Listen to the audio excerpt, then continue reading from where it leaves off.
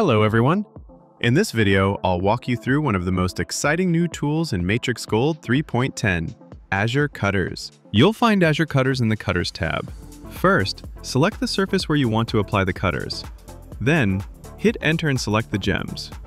MatrixGold will automatically generate a clean, optimized pattern beneath each stone. This pattern isn't just aesthetic. It improves visibility through the piece and makes your designs lighter. Let's take a look at the settings you can customize for even more control. First is the outer wall thickness. This controls the distance between the last cutter and the edge of your surface. Adjusting it to 0.4 millimeters, for example, reduces the spacing and tightens the border.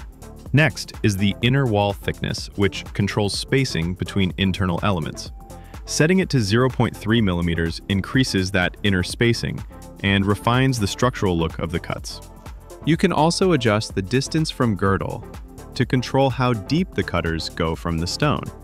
Use the on-screen handle or input a value directly to get precise results. The taper setting changes how the cutter narrows toward the bottom.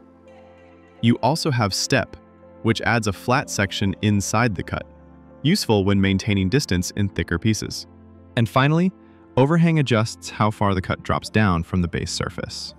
These controls give you a ton of flexibility for customizing under-gallery aesthetics.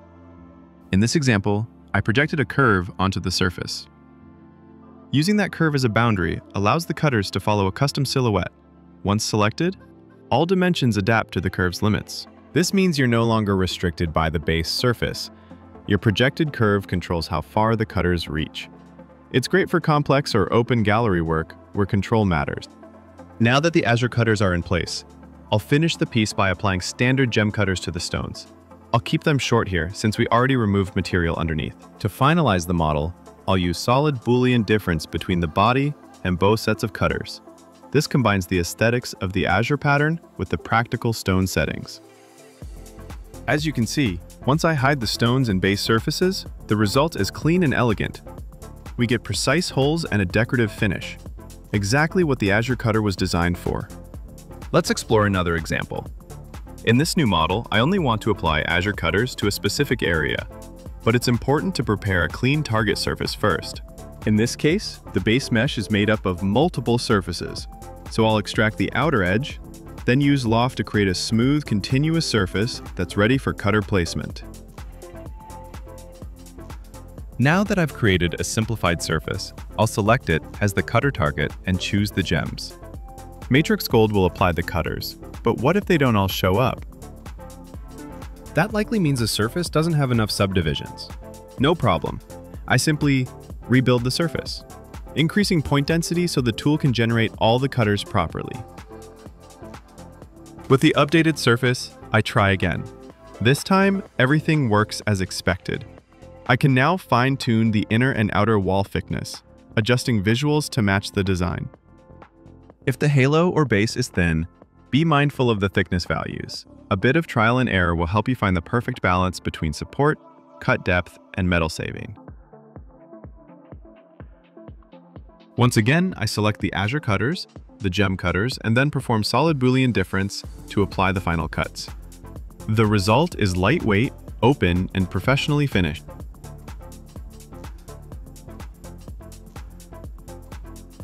Here's another useful improvement we've made in MatrixGold 3.10.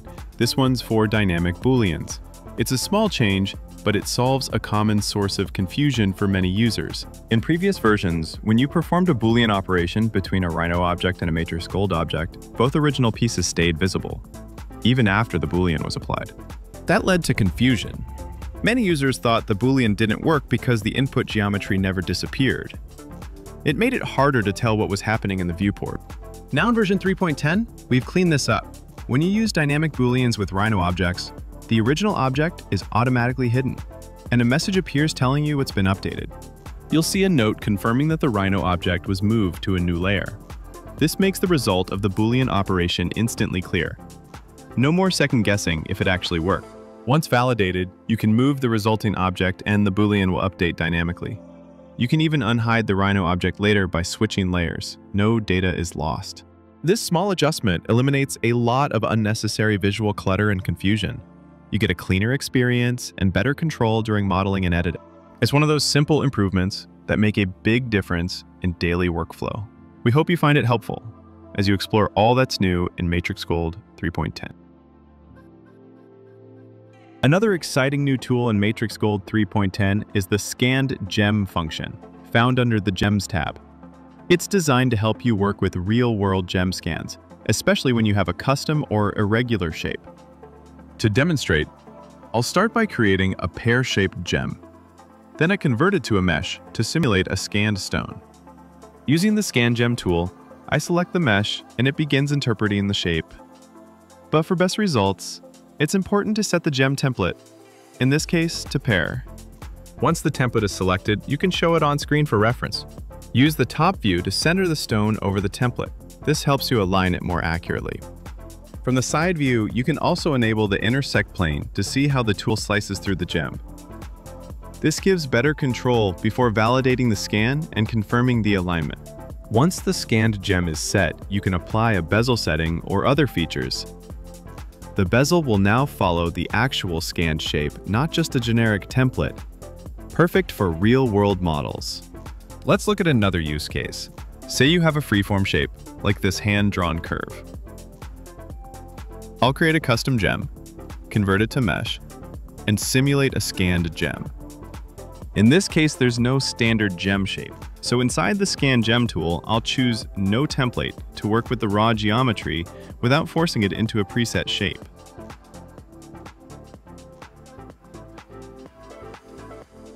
Then I drop the mesh and click Enter. Now I can generate a gem offset curve, which outlines the scanned shape and lets me start designing a setting around it.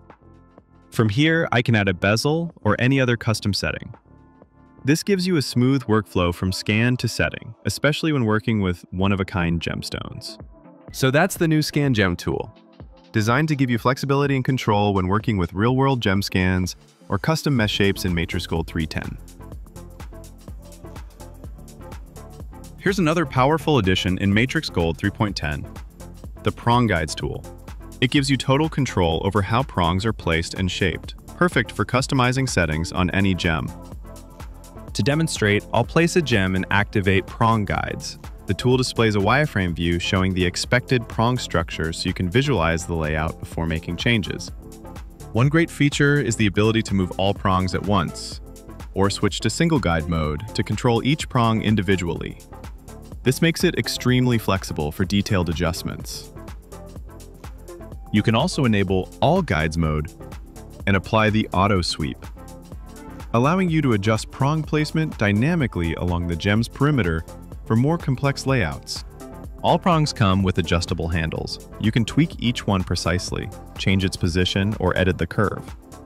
You also have control over profiles, heights, and tapering. You also get full control over settings like top profile, bottom profile, width and height, just like in the head builder. But now it's all available within the Prong Guide tool.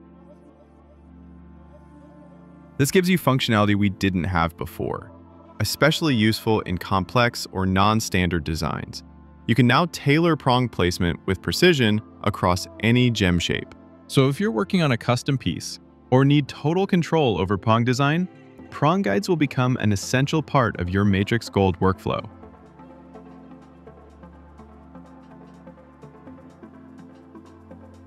Here's a small but powerful enhancement you may like. Quickly reuse last builder settings. Now, when using tools like Auto Sweep, you can reuse your last setup without reconfiguring everything. Let's say I've applied a profile to a curve and customized it with specific settings. I'm choosing a more squared shape to create a bolder look. Then I'll use Auto Sweep to apply it along the curve. Now I want to apply that same setup to another curve without rebuilding it from scratch. All I need to do is hold Shift and select the same profile and the new curve.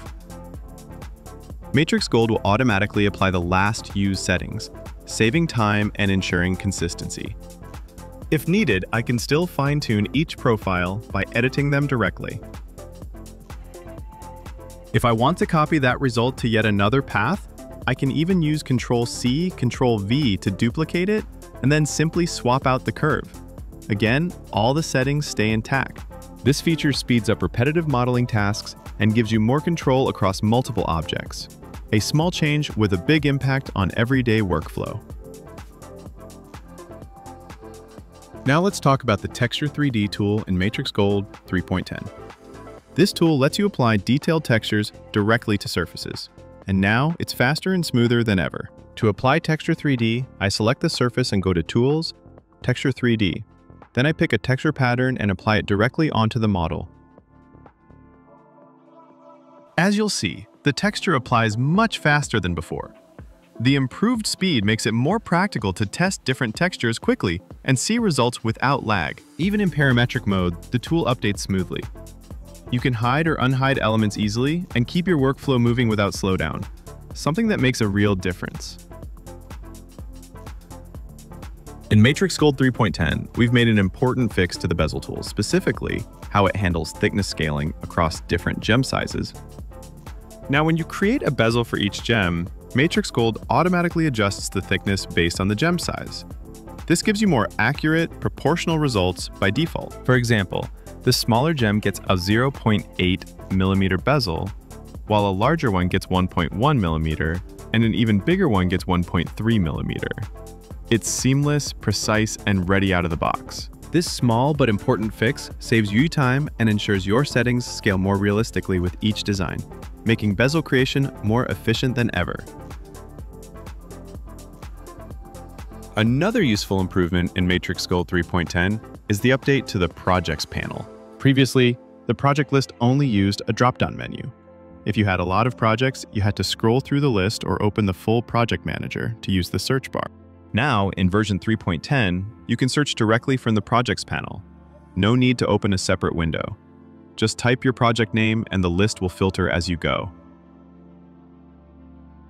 Another new addition is the horizontal layout option. You can enable this by going to Preferences and checking Use Horizontal Layout under the Projects section. Once enabled, your project thumbnails are displayed in a clean horizontal view, making it easier to scan and organize large collections visually.